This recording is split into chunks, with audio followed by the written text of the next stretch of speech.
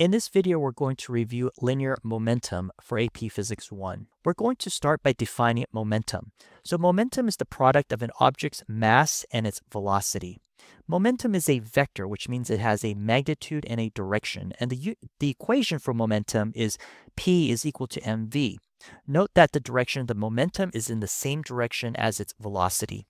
Since the unit for mass is kilogram and unit for velocity is meters per second, the unit for momentum is kilograms meters per second. Here we have a large truck and a small car, and they have the same momentum. The large truck has a large mass and the little car has a small mass, but if they have the same momentum, that means the large truck has a smaller velocity and the small car has a large velocity. So if their mass times velocity is equal to each other, we say they have the same momentum.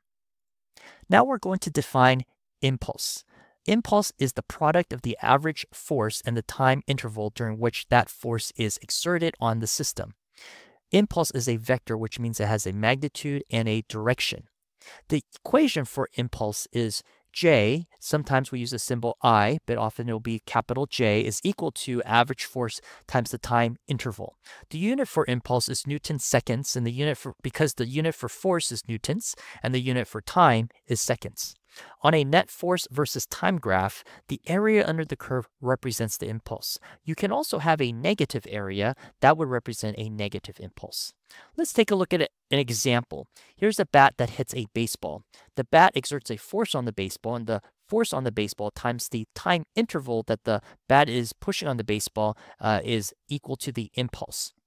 Now, because we know about Newton's third law, how there's also a reaction force here, which is equal but in the opposite direction, and the time interval will be the same. That means there's going to be an impulse on the bat that is equal to the impulse on the baseball, except they're in opposite directions. Now we're going to connect momentum and impulse. The impulse momentum theorem tells us that the impulse exerted on an object is equal to the change in its momentum. So we're going to start with Newton's second law to derive this relationship. F net equals ma. We know that the acceleration by definition is the change in velocity over the change in time. So we can write this as F net equal to m delta v over delta t.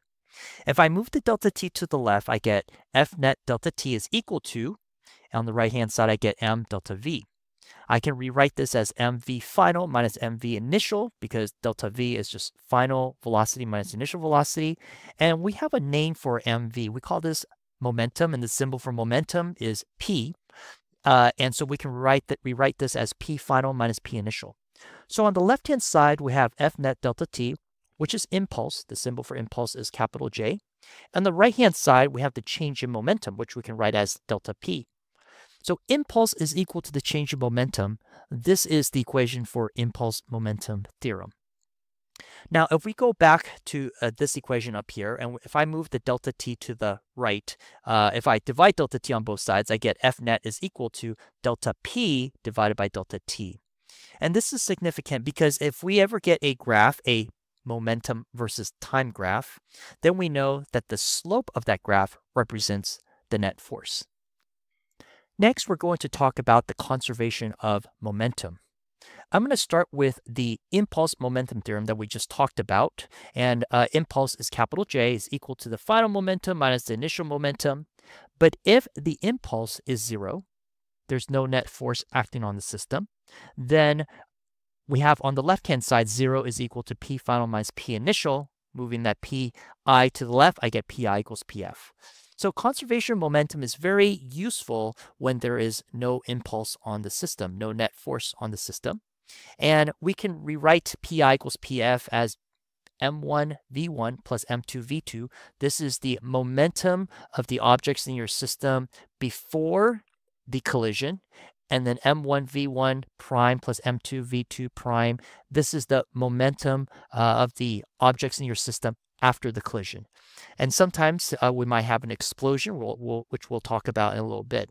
So momentum is conserved if there is no net external force acting on the system. What we mean by conserved means that it stays the same. So the total initial momentum equals the total final momentum if there is no external force acting on the system. Conservation of momentum is very helpful in collisions, especially when there are no external net force acting on your system. There's no impulse on your system. So we're going to take a look at some different types of collisions. We're going to start with elastic collisions. In an elastic collision, two objects collide and their initial momentum, total momentum, is equal to the final total momentum. The total initial kinetic energy is also equal to the final kinetic energy. Example of this would be like billiard balls, although in real life you do have some energy loss because it's converted into heat. Next, we have inelastic collisions. Once again, these are objects that are colliding, hitting each other, and the momentum is also conserved. So the initial total momentum equals the final total momentum. However, there is some kinetic energy loss. So maybe some of that energy is lost and transferred to sound energy or heat energy, or maybe it may have deformed the object. Example of this would be a car crash. Third, we have a perfectly inelastic collision. This is when the two objects stick together. Their momentum is still conserved, though the initial total momentum equals the final total momentum. There is maximum kinetic energy loss, and an example of this would be like a clay ball and a block. They hit each other and they stick together. Next, we're going to take a look at an explosion. So in an explosion, internal forces are moving objects in the system apart. So here we have a spring and we have these two carts in our system. And momentum is conserved as long as the system is isolated, which means that there are no net external forces. So we're assuming that there's no friction, for example. We're going to make right positive, and if momentum is conserved, that means the initial momentum equals the final momentum. Because initially it's not moving, I'm going to write 0 on the left, and then after it explodes, the two carts are moving away from each other. On the right, we have cart M V2. The momentum of the car on the right is going to be M times V2, and the momentum of the car on the left will be 2M, that's the mass of the cart, times V1, that's the velocity of the cart. And we're going to do minus because it's in the negative directions.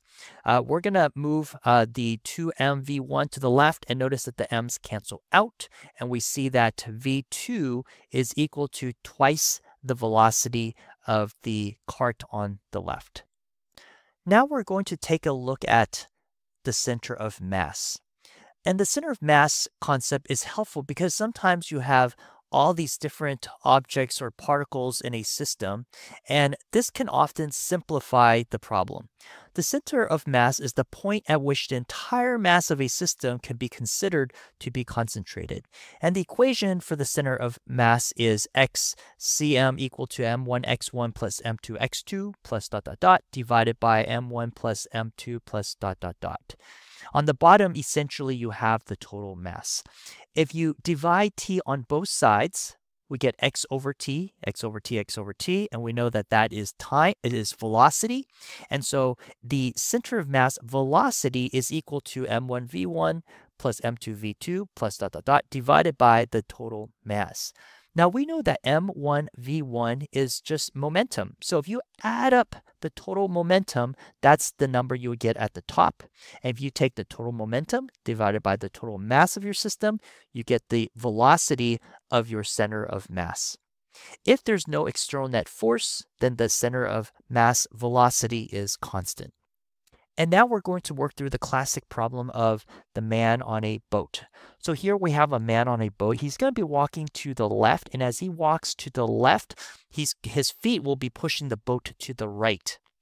Our system here is going to be the man in the boat, and the forces on our system is Fg, the force of gravity, and Fb, the buoyant force. The length of the boat is L, and the center of mass of the man and the boat system is going to be at this location here. And the half of the length of the boat, which is the center of mass of the boat, is going to be right here, which is going to be L over 2. So to calculate the center of mass of our system, we're going to use our center of mass equation, which is equal to the mass of the boat times because the boat is an extended object, we're going to treat it as if all the mass were at the center of mass of the boat, so which will be right here, which is L over 2, plus the mass of the man times the location of the man, which is going to be the length of the boat. So that's going to be capital L, divided by the total mass, the mass of the boat and the mass of the man. Now the person is going to walk to the left. As the person walks to the left, the person's pushing the boat with its feet to the right. So the boat's going to move to the right, man moves to the left. And the man is going to now be at a location X, which we'll call X. And the center of mass, now we're going to call it XCM prime. And we're going to use our center of mass equation once again after the person has walked to the left. So we're going to take the mass of the boat times the location of the center of mass of just the boat. So that's going to be L over 2 plus X, because now it's moved to the right a distance of X, plus the mass of the man times the location of the man, which is going to be X, divided by the total mass. Now, since there are no external net forces acting on our man-boat system, the center of mass before the man walked is equal to the center of mass after the man has walked all the way to the left. And so this is the key idea right here. So we're going to set these two equations equal to each other, and then we're going to solve for X. So after we set these two equations equal to each other, we notice that the total mass on the bottom of the fraction will cancel out. That leaves us with ml over 2 plus ml is equal to, and I'm going to multiply the mass here, mx plus ml over 2 plus mx. And so the ml over 2 gets canceled out.